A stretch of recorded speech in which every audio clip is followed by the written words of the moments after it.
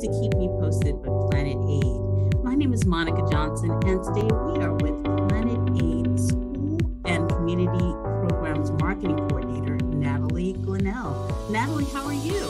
I am so great and so appreciative to be here.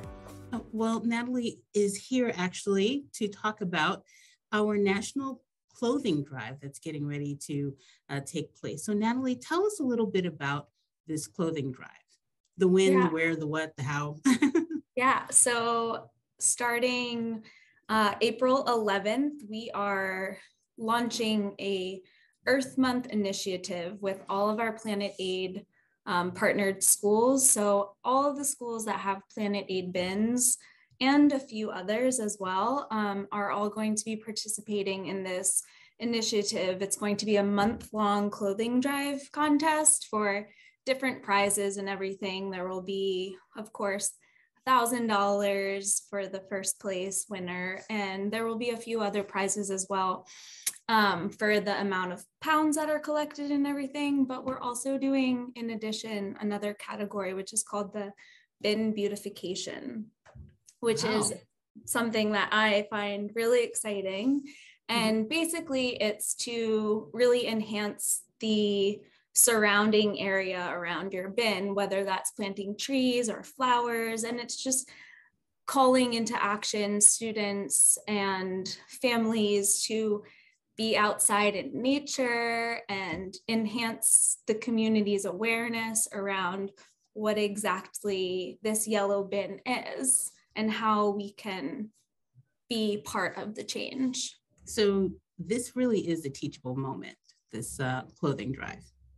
Absolutely. Yeah, there's so many aspects to it too. And so many times we not only don't really associate much story or much behind the yellow bin or after we're donating our clothes. And this is such a good initiative that is having us become more curious, or having the students become more curious, and an opportunity to educate them in what's really taking place. So I'm hoping that this is an opportunity to close that gap as to, the students being able to take part in creating environmental change and seeing that one piece of clothing has an impact, and it just creates this ripple effect. And it's also really exciting that we're joining in with all of the other schools, and it's just creating such a bigger impact than just doing it one-on-one and one-on-one. So tell me a little bit about the school and community programs and some of the things that you're hoping to do with this, because it is a new department at Planet Aid. So tell me, and this is one of your first initiatives. Yeah, absolutely. So of course, it's not just about putting the clothing into the bin and donating more pounds or anything, but it's the educational piece that we're providing, that we're really, really paying close attention to and putting a lot of work into creating different kinds of programs, educational programs for the students, for the teachers, that are allowing students to become engaged with their impact in the environment. And it starts from the clothes that they wear, to walking outside and seeing trash, or just all of these different things that we interact with on a daily basis, but bringing programs to them that kind of like, it just like awakens something in their mind, and teaching them these different ways and how they can create habits and create change and become leaders for whatever they really find calling to them, whether it's in the environment or they're a leader on their sports team, but just getting involved in this environmental leadership and how they can make an impact. We're really, really putting a lot of work into creating programs that allow students to become aware, engaged, and educated in leadership and the environment. One of the things I like is just the theme of it being something that will stick with them for a lifetime. So sometimes when you learn something in school and it really sticks, I mean, it does stick for a lifetime. And I think about now, because just even with me, like with recycling, since working here, I've learned so much more about recycling. I wash out my plastics before I even, put them in the recycling bin. So I just think about it being a lifestyle and growing into a lifestyle. Totally. And to start them young. And of course, we understand that this isn't going to necessarily spark every single student, but the 1, the 2, the 3, the 10, however many we can, like that is making a difference.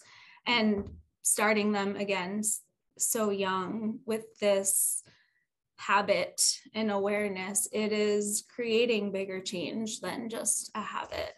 About you sent me some information the other day, a great video of a school that actually did this. They just finished up their clothing drive, and they even did a video that kind of walked you through the experience and the pounds that they actually collected, which was about 1,600 pounds. So, something like this is so attainable. If somebody wanted to get in contact with you, to kind of find out how to do this, how would they do that? Yeah, I mean, they can email me directly or call me directly. We also have a team of 3. It's Eric, Ashley, and myself, but they can reach out to me directly. My email and Eric and Ashley's, it's education@planetaid.org. And from there, we can schedule anything. And with this clothing drive, are the schools set, or can people kind of get into it still now? Yeah, no, we have the registration is still open up until the day of. So there's just a little mini form that really all you need to do is fill it out. It just kind of is your school name and the primary contact, and that kind of just enters you into the contest. Okay, and where can they look for this? There's been a few emails that have gone out now with this information. So if you haven't already seen it in your inbox, it might be in there, but if not, please reach out to me at any time and we can get you set up. And again, it ends May 11th. Then what happens after that? Yeah, so at the end, we're going to be keeping everyone updated every week with different tips and tricks and educational things that you can send out to the students or the teachers or the families. It's really just providing you more support. And every week we'll be, of course, updating who's has the most pounds and, creating this fun, friendly competition almost. Right. And then after, there's going to be a Zoom meeting with all of the participants, and we're going to announce the winners and the prizes, and there will be a few other opportunities as well that we're excited to share soon. Wow, this sounds actually pretty fun. So will you keep us updated on this? Of course. And any social media, I mean, it's so cool because this is an opportunity that allows students, even in the arts or in the digital world, and they want to create something from it. All of these things, just by having this initiative, it's allowing a lot of people to get involved in whatever way they so choose. So if there are any pictures or videos, please feel free to tag us as well. And I'm sure we'll have such a fun time repurposing them and sending them out to the other schools as well. And we're excited. All right. Thank you so much, Natalie. And we really appreciate you letting us know about this clothing drive. And we are excited to see the winners and all the participants and the kind of competition, like you said, that's going to go along with it. Yeah, us too. We can't wait. And I didn't, or maybe I did mention this, and the purpose of having this clothing drive contest this month was to really just piggyback and work with the Earth Month, Earth Day theme, because of course these initiatives go hand in hand with who we are as Planet Aid, and also there is this this stream of funds that the schools are getting stipend for the amount of pounds that they're collecting. So everybody wins. Yeah, everybody wins no matter what. All right. Well, thanks again, Natalie, and we look forward to hearing your updates coming up in May. Stay tuned. Thank you so much for having me, Monica.